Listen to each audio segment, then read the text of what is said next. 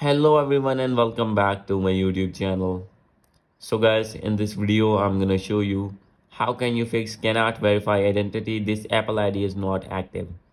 So guys, when you want to log in your Apple ID on your iPhone or iPad and facing this type of issue again and again, I'll help you how can you fix this problem. So let's get started without wasting any time. So guys, first of all you have to open your settings. Make sure that you have connected with strong internet connection on your iPhone and scroll it down and click on screen time and click on content and privacy restrictions. You have to turn it off if it is on, and after this you need to click on general, scroll it down, click on VPN and device management. So guys, from here you have to disconnect your VPN if connected, and after this you need to go back. So guys, now you have to click on transfer or reset iPhone, click on reset. You need to reset your network settings.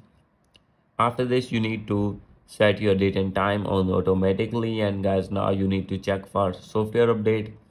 If you will find any update here, you need to update your iPhone to latest iOS version.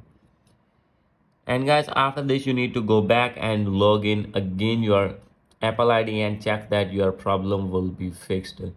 If still not fix your problem and still facing this issue again and again, no need to worry. You have to open Safari here, and here you need to search support.apple.com, official website of Apple Support. Select your iPhone. If you're using iPad, you have to select iPad here, scroll it down and click on get support, start now, and click on more. After this you need to click on App Store here and click on continue, and after this you need to click on call us.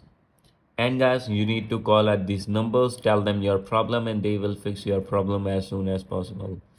So guys, these are the possible ways to fix this problem. Hope you like this video. If you like this video, please do subscribe my channel. Thank you.